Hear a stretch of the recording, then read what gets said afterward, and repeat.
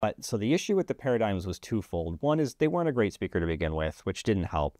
But the bigger problem wasn't that. I think that they could have been okay. They were put into a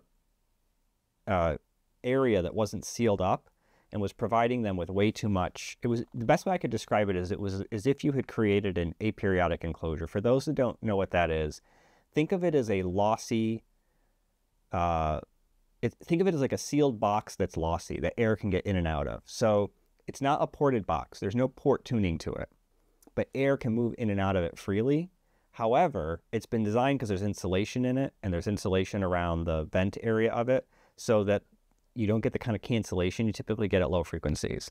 The benefit of this is that it helps to lower the Q of the enclosure when this is done on purpose, but you need to make the lossiness, it needs to be very specific.